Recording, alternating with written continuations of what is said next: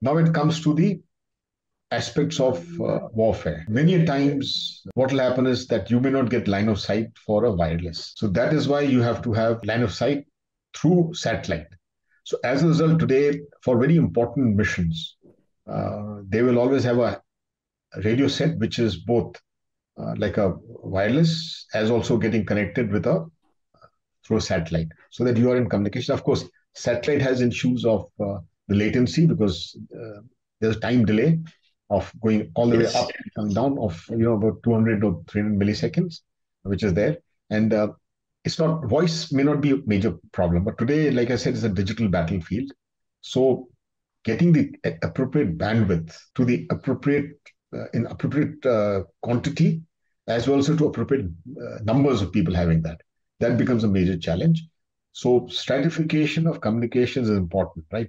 While you are in a relatively developed, communicationally developed area, you may have bandwidths of, say, 1 gig like you, Airtel and all are providing. But as you go ahead, you've got to have ration your bandwidth, communication bandwidth, right? Bandwidth is something like how much data can be passed, right? So that is what is important. Then that bandwidth is shared. So that becomes a challenge. So your application stratification becomes a challenge. So if I am developing an application, it should be able to survive at the lowest bandwidth that is going to come up. And so that means there should be a gradual degradation of services while it is available, right? That is how it is there. So this becomes a major challenge. Of course, the weather challenges all are there. And this is one as far as this is concerned. But more important is the aspirations of the user. Today, look, the user is, all of us are used to having a mobile in metros and Delhi's in there, and you can ask for us. And that mobile, one doesn't realize, like today I'm sitting at home. I got a Airtel broadband connection in my home, which is going up to one gigabyte on, which is there of Airtel scheme, which is there, right?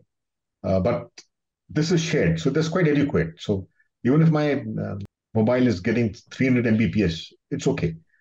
For my Wi-Fi, small Wi-Fi, I've also put a small, Airtel gives you a UPS, which is just size of a, say, pencil box. So it can sustain, even if the power goes off, it can sustain itself for about half an hour. So even if lights fail, my Wi-Fi doesn't go down, so that is why power plays a very important role. So all that becomes important. So when I'm used to this, they must understand, that this kind of luxury will not be available in the battlefield. Yes. So what has happened is, while the men in uniform are deployed in their own lifetime, other than exercise and all, almost about 90% of the time they're deployed in areas where you've got fantastic communications, closer to headquarters, unit headquarters, or whatever there. So the challenges of surviving in poor communication regions is something which the change of mind set has to come. So you have to have the rationing of bandwidth, very gradual degradation of service based on the bandwidth, and survivability of the application on low bandwidth. So that is something which is a challenge you will find. So your bosses and, another challenge is, one is the aspiration, the other is the mission accomplishment, right? Your commanders are not so technically savvy. I'm not so savvy. They're not technical people who would know the nuances of communication. So they leave communication entirely on the signals experts. So when something is not, his focus area is an exercise, a battle.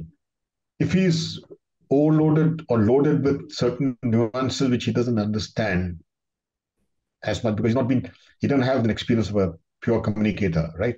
So that is where there's a level of irritation which comes up in here. That, look, I'm not able to, I'm ready, but I can't. I'm forced to take a tactical pause for my logistics to fetch up. Now, logistics, he is ready to take logistics have a tactical pause for his maintenance, for his fuel, for his ammunition, replenishment, everything. but he's not ready to be out of communications, right?